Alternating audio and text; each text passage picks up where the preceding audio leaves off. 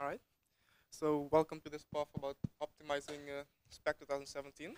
So I have a short few slides to show why we're going after SPEC, and also a couple of the things that we're looking at, and hopefully open up the discussion to what you guys are looking at as well. So what's SPEC 2017? It's essentially the industry standard benchmark for Linux benchmarking. So it consists of two parts. It has an integer and a floating point benchmarks. You can run it with one copy, so it'll test just your single core performance, or you can run it n times, where n is your number of cores. So then the intention is that tests the entire system. So it stresses your memory bandwidth and your caches, etc. So why are we looking at this? Because like I said, it's an industry standard, and GCC is about 17% behind overall compared to the leading proprietary compilers.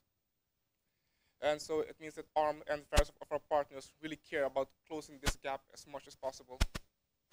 And so that means that as ARM, we'll be aggressively going after SPEC for the next few GCC releases.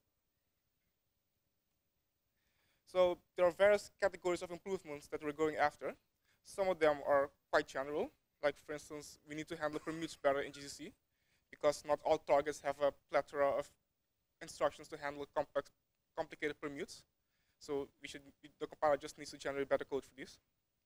There's a lot of low-hanging vectorization work where GCC just doesn't vectorize code that it can. And most of these will benefit all targets.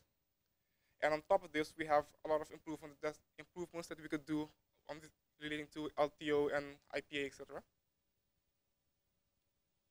So as an example of one of the things that we're going after, so in this case, it's a very simple loop doing an addition, a reduction essentially. But because of the sign change in the reduction, GCC doesn't vectorize this at all. And so, but when you're vectorizing, you don't really care about the overflow. So you can just ignore the sign overflow and vectorize it.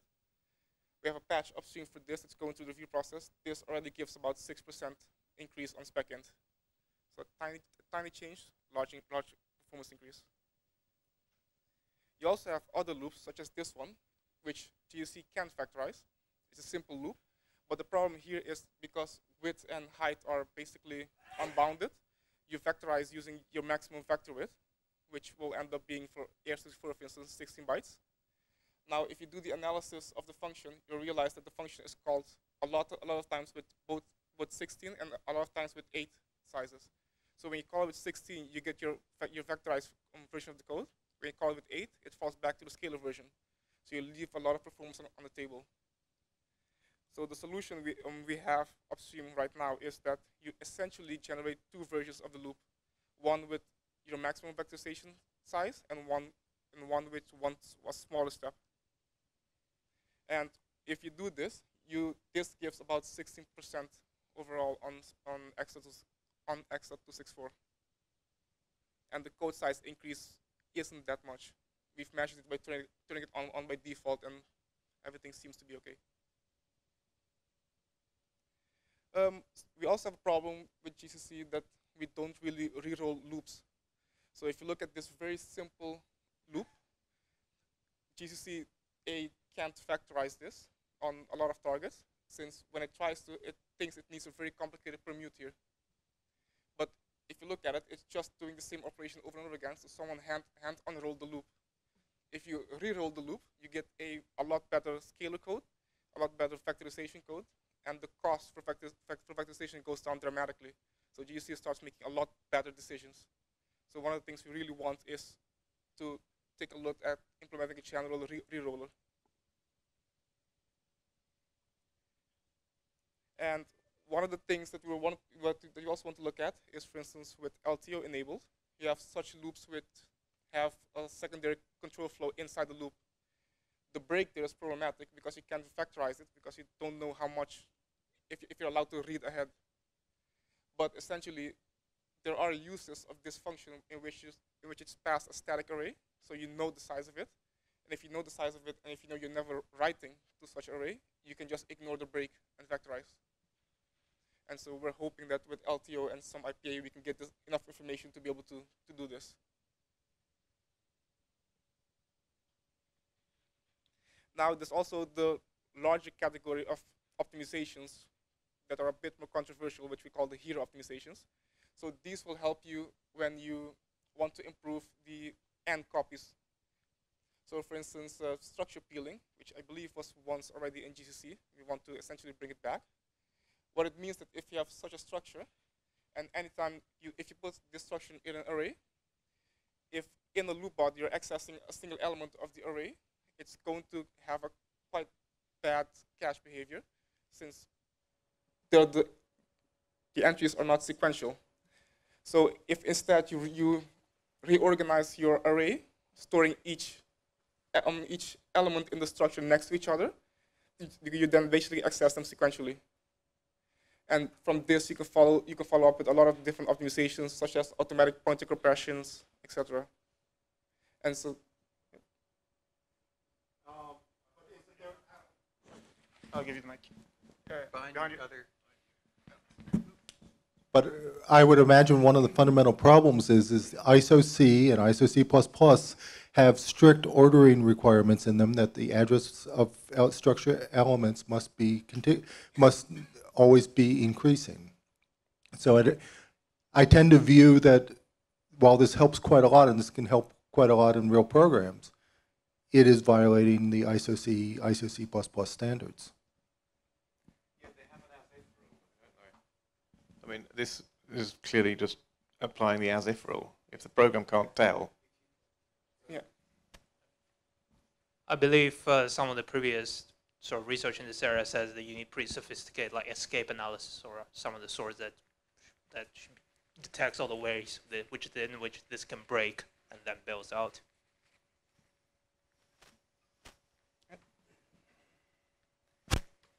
So basically, what I really want to get out of this BoF is to understand who else in the community is interested in the SPEC 2017, and get an idea of what other performance issues that all of you have encountered, and also what's the best way to collaborate.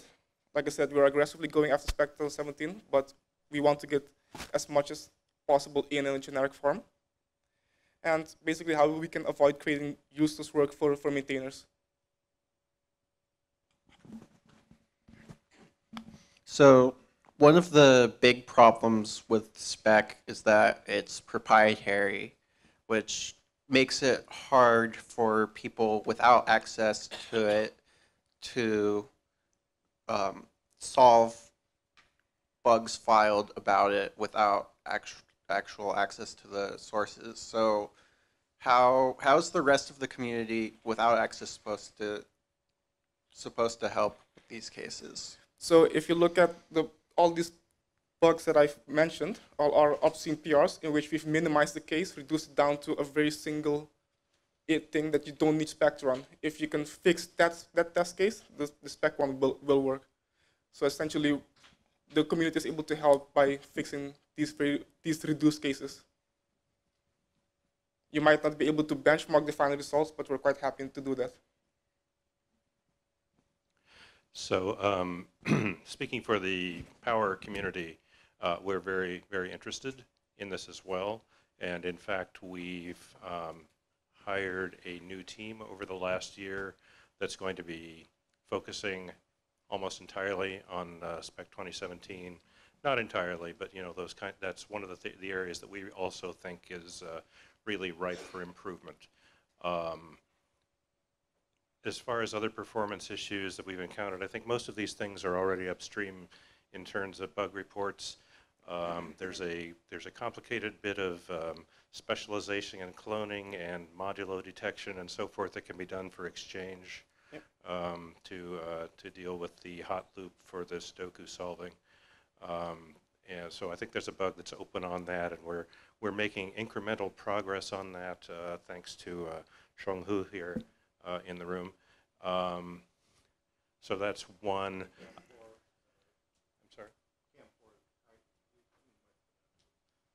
CAM4 is another one that we just discovered, and what that is it really needs a good permute. It loads up four single precision floating point values. In one structure, they are in a different order than another. So if they were in the same order in both structures, you could just use vectorized adds and subtracts and so forth. But instead what it does is it loads it up as a vector, then it splits it into 4 scalar operations, does all the scalar operations, and then reconverts it back to a vector. And so we also know that that struct reorg is a definite benefit on a couple of different benchmarks. I couldn't cite them for you at the moment, but I think you're already aware of those.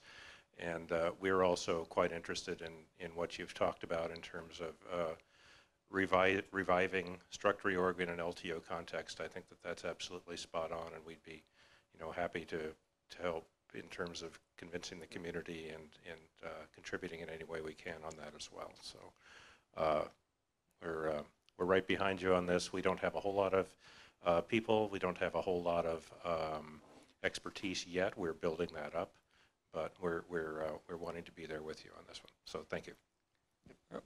Well, we noticed a particular issue, but I'm not sure if you see that or not. We observed the behavior of, say, a change, a commit, is different from one copy run versus multiple copy run. Say one copy run, say, may improve benchmark, say, 2%. And when we run with multiple copy, we saw like 4% slowdown. Have you seen something similar? Yeah. Yeah.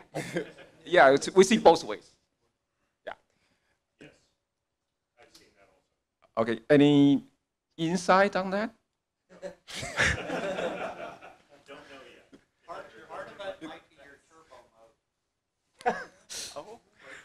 So just to basically reinforce what others already said, or the IBM guys said, so SUSE is always traditionally interested in the SPEC CPU performance.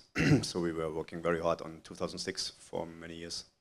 And since 2017 came out, we basically started doing something there as well, at least performance tracking and comparing with different compilers. Whereas so that's our work. Our model of work is basically seeing what other compilers are doing, and if the gap is too large, then look at why. What we are not usually doing is taking one benchmark after another and looking where the bottlenecks are and what could be done to improve that, because it's just easier to look at what other compilers are doing, of course. So yeah, and that's what we are doing with 2017 as well. Right. So count us in. Yeah. And I think how to best collaborate, I think in the past, the one reason that the collaboration didn't really take off or actually was sometimes produce double the amount of work is that if somebody analyzed something, then that is not really published somewhere, consumable by other parties, but rather, you get a patch, and then after 1 year, basically, after analyzing something, you have enough manpower to write the patch for that, and then you commit it, and then it's wonderful and fine, and the graphs increase. But during that year, others could have written the patch if just the information would have been out. And one thing, of course, is writing the bug reports, as you did. But I think also just writing a text, whatever you found out in the analysis, just writing a wiki article or something like that, or why you think so, basically an analysis report. And that's what we were doing internally and never published them, but maybe that is or was wrong in hindsight, right? So maybe that would be something to collaborate. Of course, always with the danger that other compilers would use that analysis to improve their scores as well. Yeah. So. Yeah, and of course, some of our managements have at times wanted us not to publish it in GCC because it would help x86 or whatever. But getting back to running SPEC and all that kind of stuff, there are several benchmarks that are memory bound, and I find that they oftentimes vary with, you run the exact same binary, even if you try to do everything right by turning off stack randomization, turning, all this kind of stuff.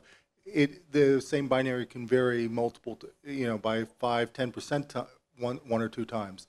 And we found by using huge malloc pages helps sometimes to reduce the variability. So the last time I ran SPEC 2017 was about 6 months ago. and I was down to one benchmark that was less than one, that was more than 1% varying when I did the 3 runs. I tend to view, personally, if it varies by more than 1% on the 3 runs, it's too variable. I can't look at it in terms of code generation and all that kind of stuff. Obviously there are things in the past, fast math versus just O3, OFast and all that kind of stuff. Well,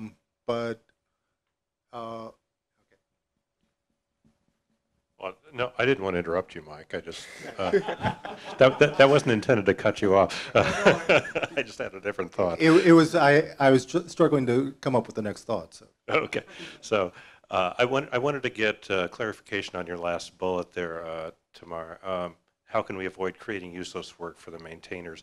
What do you mean in terms of useless work here? So we've had a couple of occasions where we submit a patch, and then we're essentially told, don't do it like that, do it somewhere else. So then we go do it somewhere else, and then we're told, don't do it like that, do it like this. So we'd like to get into a situation where we don't spend time reiterating on the same patch over and over and over again. Yeah. So that's always a concern with just about anything in the middle end, in my experience, not just SPEC. And I think the key is simply to communicate early and often on that one. Don't wait until you've got a full patch before taking your idea out there and working. And work particularly with, I mean, we all know Richie's a busy guy, but he's also very interested in this stuff. So CCing Richie on some general commentary on GCC patches, I think, is always a good start. Good. Yeah.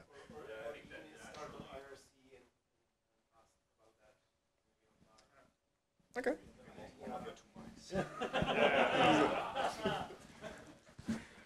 Yeah, one of the things we've noticed, I'm sure other people have noticed too, is somebody checks in a patch that improves x86, for example, by quite a lot, but it degrades power or degrades ARM, and so we have to be cognizant of the fact that we want to try and optimize for everybody, not just one special case. Yeah, agreed. Although usually it's the case that if something improves the generic vectorizer, let's say, to make an example, it also often goes hand in hand in some backend, either tuning or even implementing new patterns, and that of course needs to be done by the target maintainers, by the respective ones. So, but it needs to be communicated. That's true. Yeah, that's true. And sometimes that's not really done, because then it just happens so that x86-64 is becoming faster, and it is all there if you read all the GCC patches mails, but of course that's unrealistic, right? So.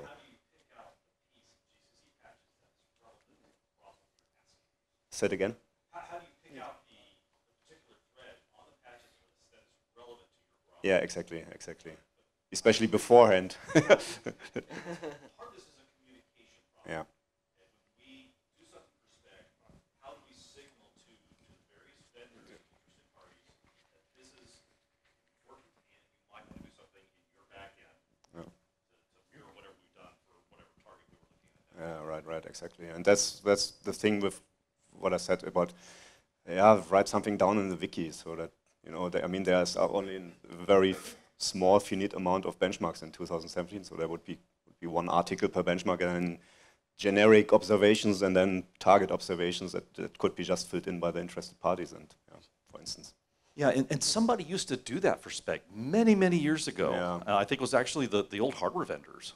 But that kind of characterization of a benchmark. Yeah, the characterization that was still with 2000s. Yeah, it was a long time ago, but those characterizations I found invaluable when I was looking at SPEC. So building that knowledge base of what these benchmarks do, where are the hot loose, what are the memory access patterns, what are the permutation patterns to get good vectorization, that data would be hugely beneficial. So finding a way to communicate across our different organizations is a big piece of this problem.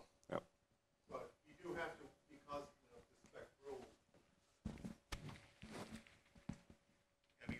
you do have to be cognizant of the SPEC rules, and oftentimes the compiler people are not the ones producing the numbers, and they want to use the right machine, the right memory, and they have their job, to do the right thing, but we can't necessarily publish numbers. We can publish, this is 5 times faster, 2 times slower, but you can't necessarily say, oh, the SPEC number for this particular benchmark is 23.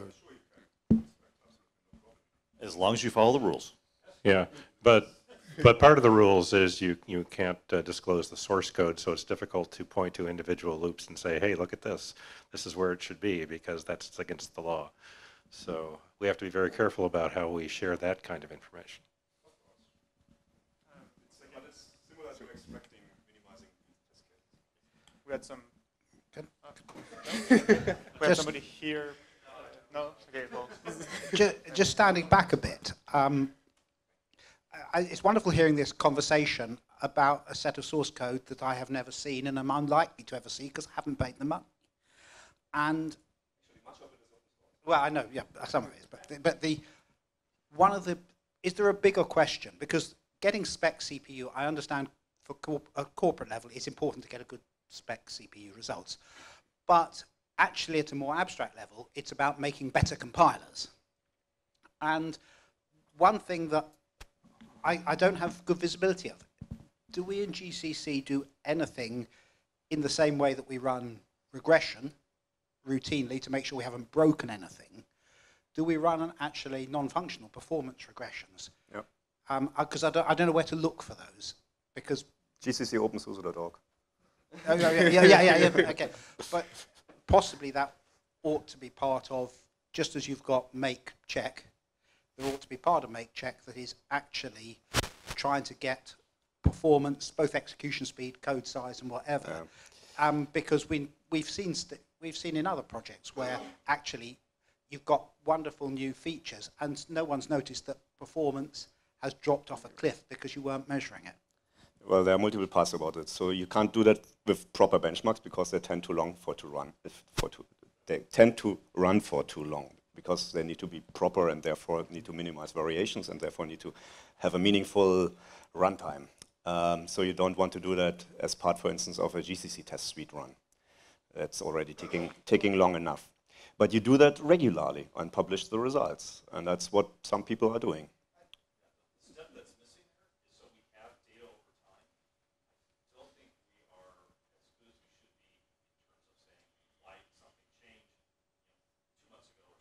Yeah, that's because we have not enough people to look at the numbers.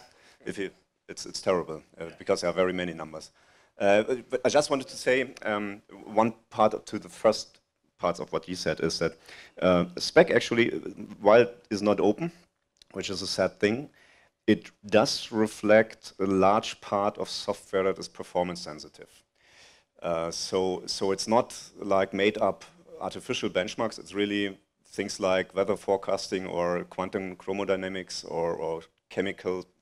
So it's really reflecting what people are actually using in the real world. So improving performance for SPEC is actually the same as creating a better compiler. It might not help everything else, but it does create a better compiler for the whole world. But for example, you can get better performance for deepsjank if you bump up the cost of jump a little bit, at least for the generic x86-64. And we looked at the test case and thought, well, that helps that particular data set because it's basically searching for a maximum over an array, but it's probably not the good thing to do generally. So, you know, it's not always the case, but you know, there is sometimes like a trade-off. You know, this improves spec, but might hurt everybody else, really. In the end, you still have to apply common sense. Right? Sure. Yep. We have two mics. I made the mistake of giving up the mic having asked the question. So I think if you my earlier talk, there was green against all the specs. SPEC I recognise as being a good set of benchmarks. I think that only makes it worse that it's not generally available. So I think that's a separate issue. It's not the issue I'm trying to solve, but it is. I buy the absolutely you've got to run long enough to get good performance results, but it takes several hours to run a full GCC regression. I don't think performance tests actually take far more. Yeah, on how many cores? Yeah, well, but that's the same as GCC regression on a single core takes that long. I mean, look, none of us run on a single core. I think there is an element of, you know, you perhaps, for something so important, we might.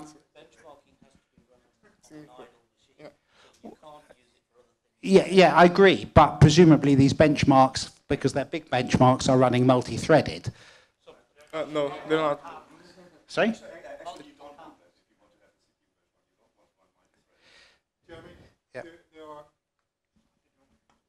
In SPEC, you can either do RAID or CPU. CPU is single-threaded. RAID is intended to be across multiple threads and all that kind of stuff. So.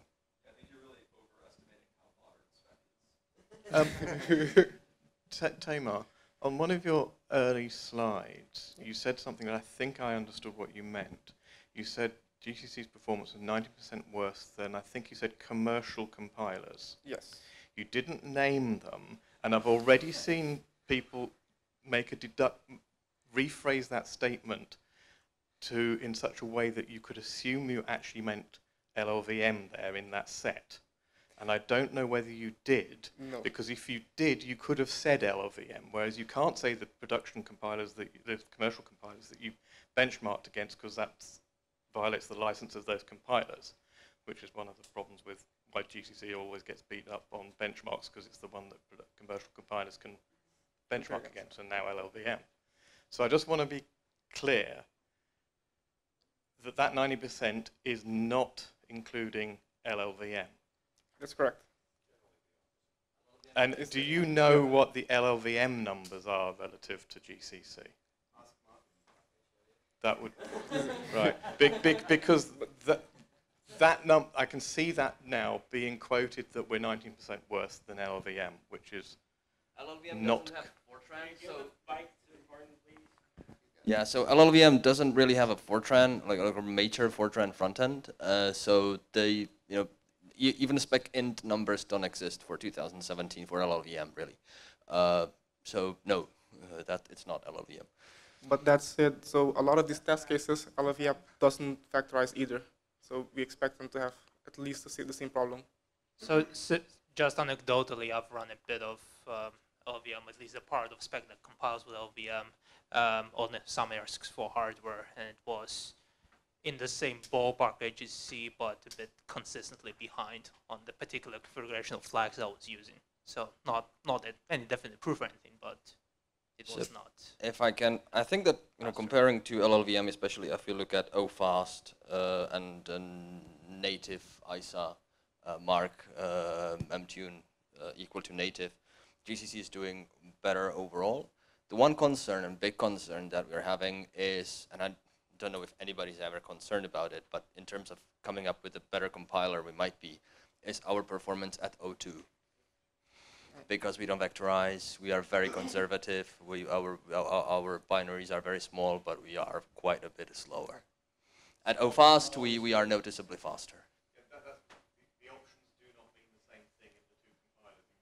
But for example, Linux distributions are generally built with O2, and people just tend to put O2 there, especially for integer code. I mean, of course, when someone is crunching floating point numbers, then they are probably, or at least hopefully, a little bit more careful, and might have hopefully maybe heard about OFAST and fast math. If they didn't, then there's not too much we can do about it. But at least for the integer bits. And of course, the big outlier there is the X264 benchmark, which is very, very dependent on vectorization, the whole performance, and we don't vectorize at O2. We do vectorize when we have profile feedback. So all of a sudden, with profile feedback at O2, our performance is great. So, yeah, and in response to your statement, I mean, regardless of what you think about Pharonics, there have been, head-to-head comparisons of GCC and LLVM on power recently, for example, that show that LLVM is generally significantly behind GCC on the variety of benchmarks that they test. Now, that's not SPEC. That's a bunch of different other stuff. My own experience is that LLVM is a bit behind GCC on power as well, but on SPEC as well, but I don't have numbers to back that up. I have a question. In the app unroll loops is not default at any of that optimization level. Is any plan to enable the unroll loops by default at all fast or something? Have you made measurements showing that it improves anything? Yes. Well, we did, and it didn't improve anything. It didn't improve anything enough to be worthwhile the code size increase.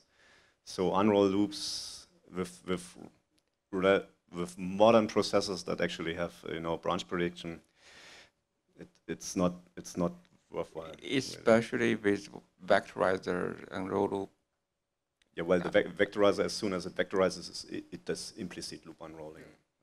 You don't need to explicit unroll loops to be able to vectorize them. Okay, we will double check it. But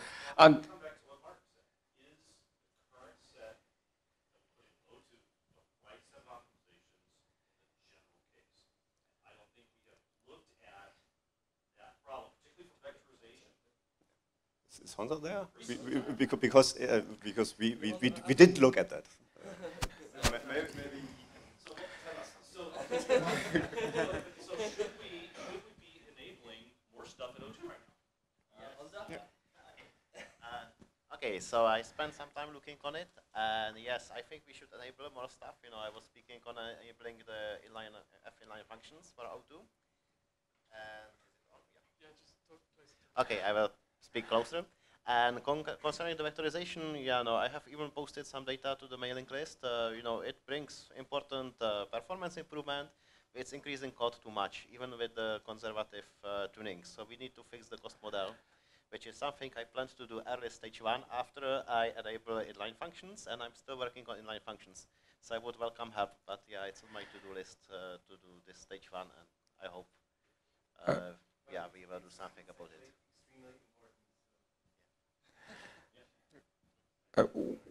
We noticed that the unroll loops also enable other optimization, which helps even though there's no loop at all. While we opened a bug.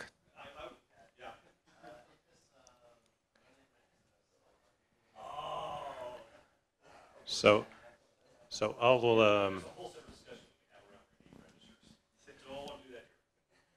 I'll throw in some support for the discussion about f-unroll loops. It used to be much more dicey for us on Power with f-unroll loops. With some of the recent changes that we've made to some of our addressing, things are looking better, and I'm seeing it as a win for the most part. But I also see that it's very it can be unstable as you make other changes sometimes. We've seen, I think Chung Hu was doing some experiments recently, or one of his colleagues, I don't remember who, but they made a small change. I think it was Cohen actually. They made a small change and discovered that the expected benefit was not there, and that unroll loops had somehow gotten in the way of it. So I think there are still enough problems with unroll loops hiding that it can be a bit of an issue. It's still not a 100% always great thing, but for the most part, it usually gives us a lot of benefits. So we tend to tell people to turn it on a lot if they're having performance problems. So I'm kind of in the same boat with you that we need to get unroll loops. I think there are a few fundamental problems with it that need fixing, and once we get to that point, maybe it should be part of at least O3, if not O2. So. And we do have a test case in which the vectorizer couldn't vectorize it because of a control flow inside the loop again, another break. But if you would unroll it, you would have gotten a bit more benefit out of it. But in this case, we just leave it alone. So one part of unroll loops is, one bad part is, of course, that it always unrolls by 8. No matter what, that's the only thing it can do. It can unroll by 8, and then that's what it's doing. And if yeah, yeah. So which makes no sense. Unrolling by 4 or 2 might sometimes be enough, and so on. So we did some experiments regarding that, and then it turned out that unrolling by 2 is sort of bringing most of the performance that unroll by 8 is also bringing without some of the regressions. And that's with the crude existing RTL unroller. Of course, we could do something more interesting, possibly on the if we wrote an Gimple unroller. But at the time I looked at the numbers, I decided that it wouldn't. Basically, I wanted to look if writing an RTL unroller that is, sorry, a Gimple unroller that is more configurable and more sensible to the number of iterations and so on would be worthwhile. And I decided that it's not, because unrolling didn't had much as far as I could determine. On x86-64, that might be different on different architectures. Of course. Yeah, I think it is very different on different architectures. That's one thing to think about.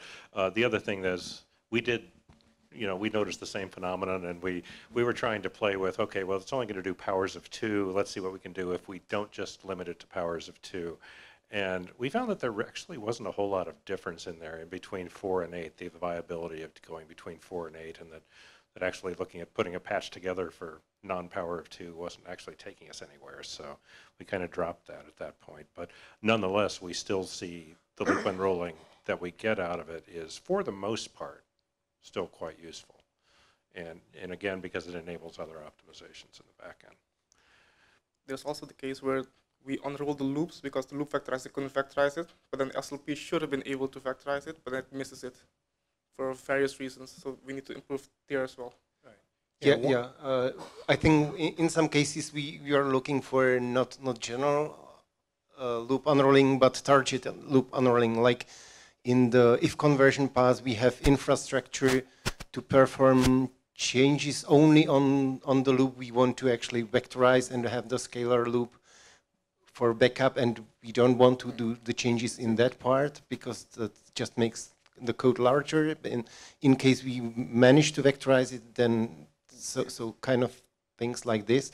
And another thing which happens quite often is that unrolling helps just because the loop could be computed completely at compile time. So have something like const expr evaluation, which we have in the C++ front end, have something in the Gimple middle end somewhere where we can just look at the loop, see if we can find out how many iterations it has, and compute them all at compile time with some limit, and see if all the side effects of the loop can be computed easily. Yeah, I mean, one other thing to think about is vectorized libraries, MVec or whatever, and it really would be nice. Power has its library. x86 has 2 different libraries, the AMD library and the Intel library. I'm sure ARM has at least one. But it would be nice to get MVec further along so that we have a free solution that can do vectorized sine, vectorized cosine. There are 2 benchmarks in this floating point that are very highly dependent on the math library functions. And of course, in the int functions, we find memcopy and memset are the 2 key functions to optimize for. So if you have a bad M copy in your library, it can affect your performance. And malloc is another thing. Yeah, so well, yeah, GCC is MSET is the primary thing, and 2 of the C++ things are malloc based and so forth. So one of the things we have also looked at is the comparison between glibc and jmalloc, and jmalloc consistently beats out glibc no matter how much we tweak it. So it's probably something you also want to look at in the future.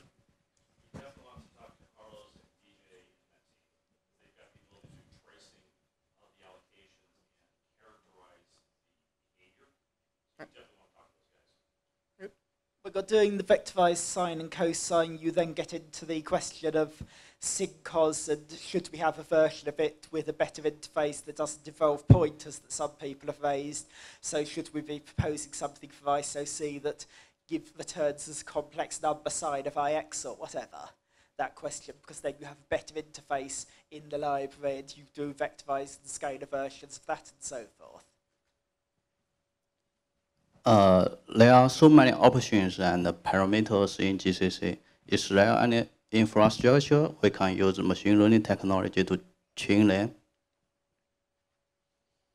I mean, such like a different RTS cost and different parameters used by heuristic algorithms. We can just use machine learning.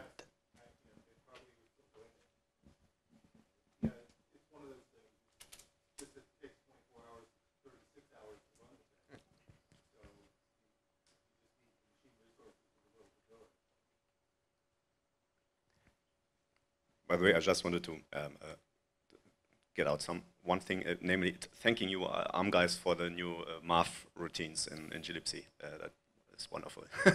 It's something that nagged me for a long time and long years, but nobody ever get around fixing them. So thanks for that. It's hugely. What is it? 34% at OPOST, 30 at OPOST. Sorry. Yeah, so yeah, the biggest increase when comparing glibc 2.26 versus 2.28, I believe it was. Maybe 9.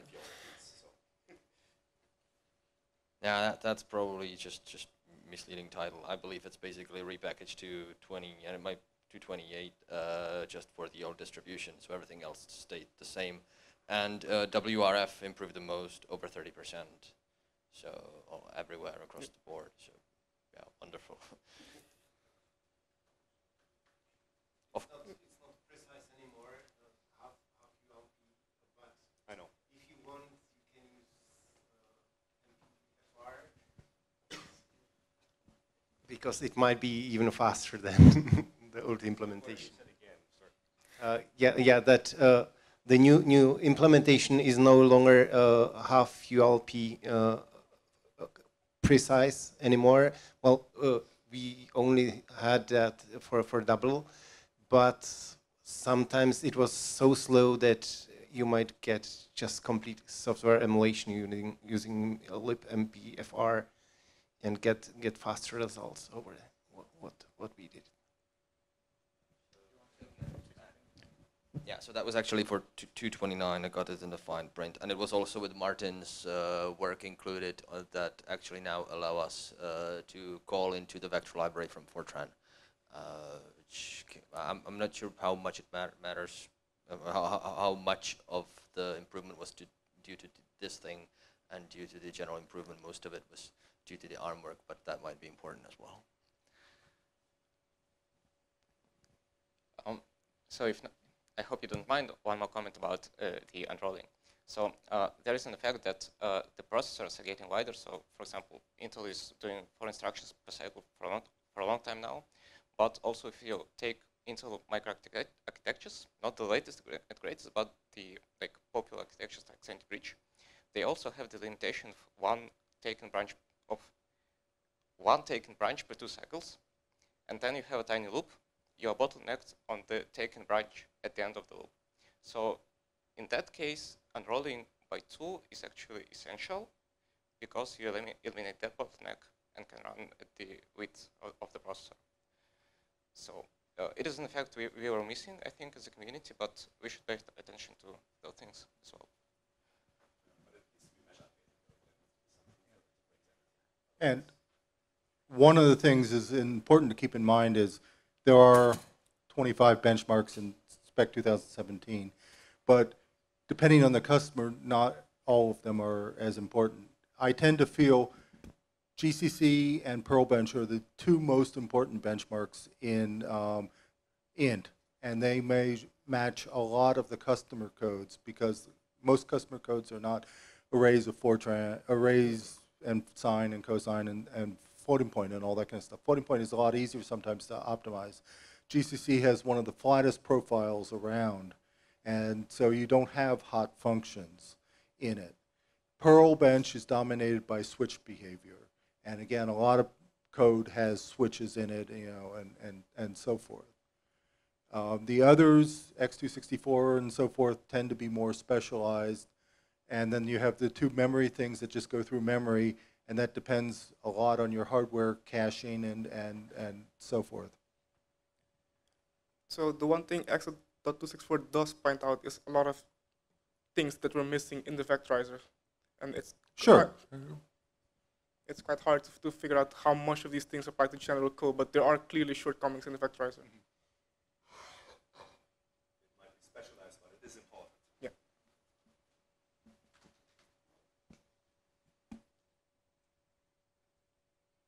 And for historical stuff, back in the GCC Summit days, I think it was 2007 or 2008, I did write a paper called Tricks of a Spec Master that I wrote my thoughts at the time. You know, we probably already have these things, but you know, it may be useful just to go in and dig it out from a history point of view. The X264 part, I think in the last couple of years, everyone who benchmarks must have seen it's been improving GCC quite a bit, and there's still more space to improve. One thing we found is that X264 ends up mapping quite well to many instructions, to many quite specialized instructions in the SIMD instruction sets. So a lot of the vectorizer pattern matcher has been extended quite a lot. So now we recognize exotic things like some absolute differences and vector average that also widen and truncate. And this is stuff that is part of the ISAs that we just never generated before. But through X64, we can now actually generate them organically.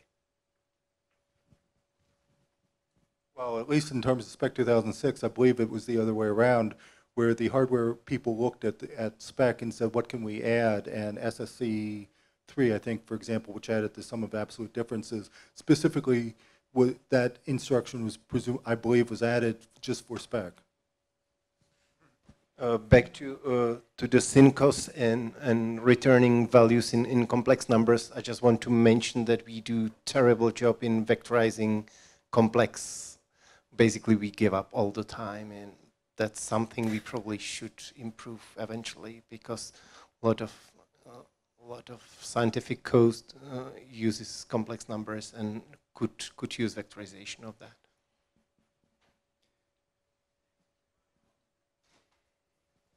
About the complex number, GCC always lower the almost immediately lower the complex number to the scalar, and maybe it's for some reason, for the historical reason. And when I look at the x86 back the ABI, the 32-bit ABI is not very. It's just essentially the same between the complex number and scalar. On the other hand, the 64-bit ABI is, I should say, is kind of the more friendly to the complex numbers. But since we always lower the complex to scalar, we never see any benefit, or we do not take advantage of the vector instructions for the complex numbers. So I actually have a patch that I submitted for the last GCC that didn't make it in, that I'm resubmitting now, that will allow you to recognize multiplication, additions, and rotations of complex numbers and generate vector instructions for them. But I'm kind of concerned by the ABI level, because we are doing something very poorly at somewhere in the compiler. I'm talking about the parameter passing and return. Yeah. Those parts are terrible.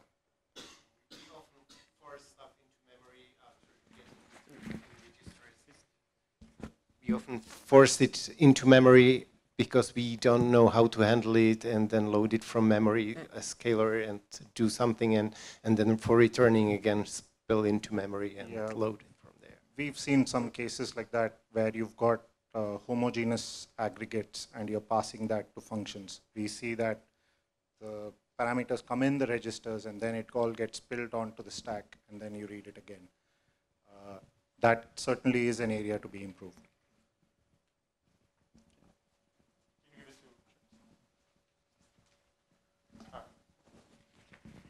I was just agreeing with you. That was just a thumbs up.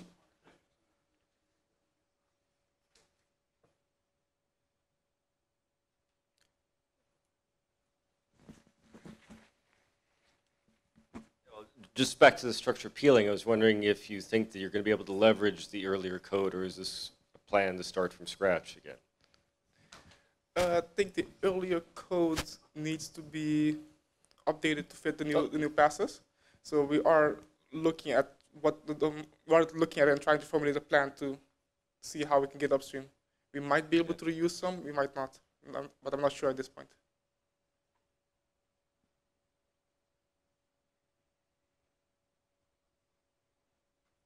All right.